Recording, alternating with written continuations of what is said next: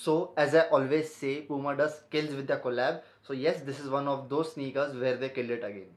What is up, people? This is Ron Kamli, your sneaker guy. And guys, yes, boys love cars, bikes, boys love sneakers, fashion. What if you combine both of them? Exactly. Boy, oh boy, it is boom.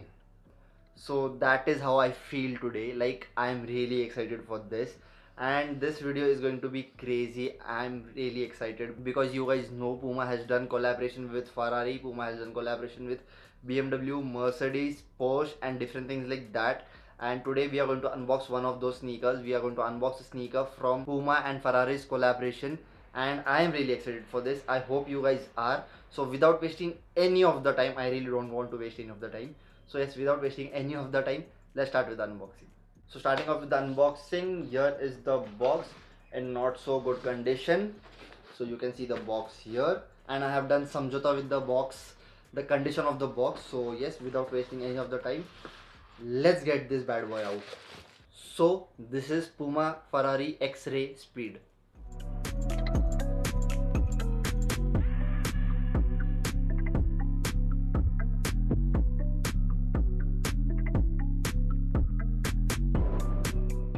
So yes, this is Puma FERRARI X-Ray Speed, as I already said.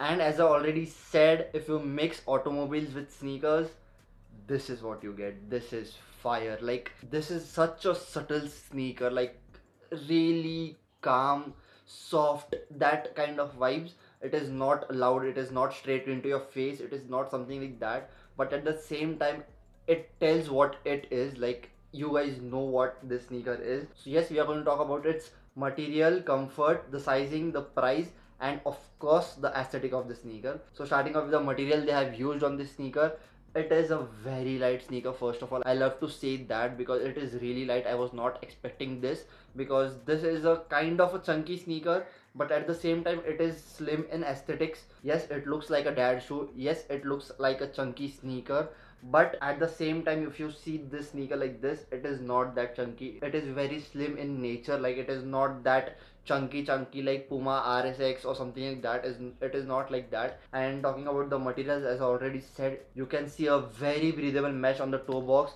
on the side panels of the sneaker, and the tongue. So yes, it is a very breathable sneaker. Your feet won't feel warm here. And then you can see this white leather mudguard, then this black leather foam stripes, that is Puma foam stripes. Then you can see this Puma logo here in red, and even that is nice. And even the leather used on this is synthetic leather, but it still feels good, and it is not a bad kind of leather or something like that. It feels really good. Then you see flat white laces here, and you see 6 lace holes, but 2 of the lace holes here, the top 2 lace holes are made of plastic. This red plastic here, you can see this, and I don't know why they have done that, but aesthetically it looks very nice to see. Like, it is great to see that kind of hints to the sneaker. And you can see that this sneaker has a very subtle color blocking, like red, black, dark gray, white. It has a lot of different colors, but at the same time you can't see that colors like straight into your face. It is very subtle. I liked that point about this sneaker. And you can't really say it is a Ferrari collaboration, but when you see this, like, just look at this. This looks great. So I really loved it, and it has a proper Ferrari logo, and that is one point I loved about this sneaker. And if you hide this sneaker, you can't really say it is a collaboration. You can just see like it is something like that, but you can't say it is a Ferrari collaboration. There is no branding about Ferrari or something like that.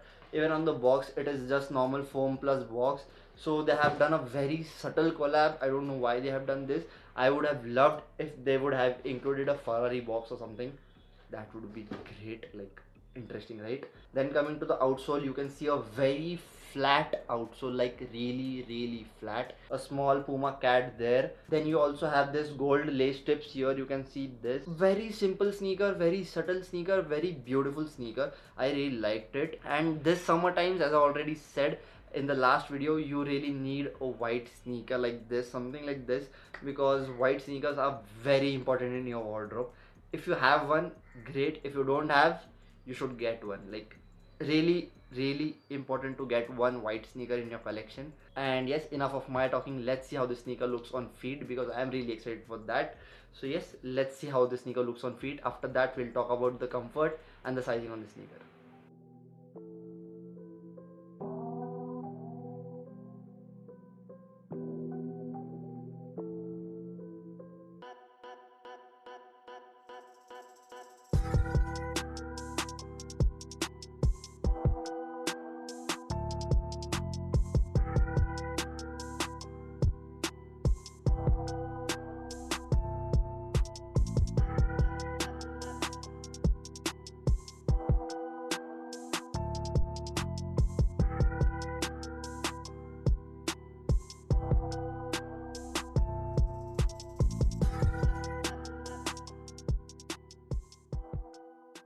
So yes, this sneaker feels really light on feet, and I hope you guys like the on feet of the sneaker, because as I already said, it looks amazing, very subtle, sexy. I liked it.